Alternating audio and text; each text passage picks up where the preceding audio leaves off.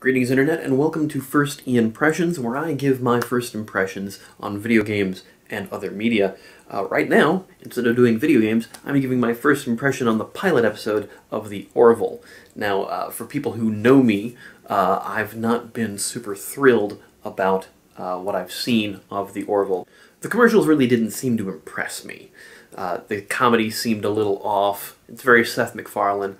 But in the same respect, I did really enjoy A Million Ways to Die in the West, and it seemed to have a kind of Galaxy Quest vibe, and I love Galaxy Quest. Galaxy Quest is one of the best Star Trek movies ever made, and it's not even a Star Trek movie.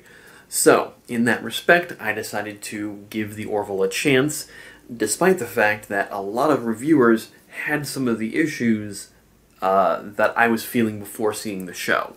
After the reviews, I do have to say, now that I've seen it, while it is billed as a gut-busting comedy, that is entirely the wrong way to market this. This is not a Star Trek parody. This is not a riotous comedy. This is a Star Trek show with some jokes. That is to say that this is about as close to more adventures in Starfleet that we're going to get along the lines of Next Generation, in the Next Generation timeline at least, because this is clearly a loving homage to that series. In fact, one of the executive producers of this show, of the Orville, Brandon Braga, was an executive producer on Star Trek The Next Generation, wrote a couple of the movies, so it does kind of have that pedigree to it. That said, it's not Galaxy Quest either. It's not making fun of it while still being loving of it. It is basically a science fiction exploration show in the vein of Trek.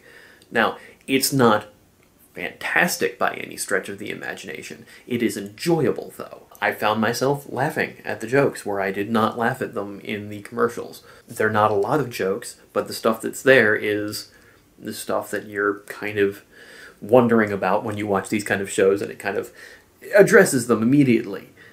I will say that in the first 20 minutes of the show, we did get 2 pee jokes. Lieutenant Commander Bortus, your entire species is male, isn't it? That is correct, sir. Probably not a lot of arguments about leaving the toilet seat up and that kind of thing, right? Mocklins urinate only once per year. Really? I mean, I'm up 2-3 times a night. That is unfortunate. It is. So, yes, alright, there are bathrooms on a starship. Glad we've gotten that out of the way. Seth MacFarlane's character as Ed Mercer, I almost said Ed Sheeran, is the same kind of Seth MacFarlane characters he always does. Likeable schlub. He catches his wife Kelly, played by Adrian Palicki, in the opening of the series in bed with another man, another alien, and then it cuts to a year later where he's apparently not been doing really well after seeing that, and has kind of been on a downward spiral, and then manages to somehow, despite that, get to be captain of a starship.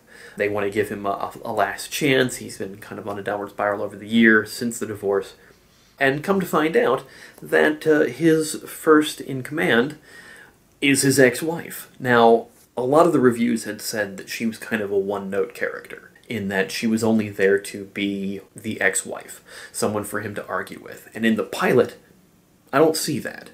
Initially, yes, that is her character, is that she's someone who is there to be an antagonist for him, but at the same time, she's there to be dependable on. She's there to be the first in command on the ship, and does an excellent job at being that for the captain. And, you know, come to find out, at the end of the episode, her real motivation for all of that. I don't want to give that away in case you do want to see it, but suffice to say, it's a decent cast. Again, you've got your alien archetypes that are all on the ship as well as humans, and so it's going to be an interesting run. It is not a laugh-a-minute comedy, so don't go in expecting that. Go in expecting a Star Trek-esque show with occasional gags. So that's my first impressions. This is just a short video. That's what these are, just kind of giving me a chance to riff on what I've just seen or just played. That's what First Impressions are. If you like these kind of videos, please let me know in the comments below. Like, share, and subscribe, and maybe check me out on Patreon. Thanks a lot, folks. We'll see you another time.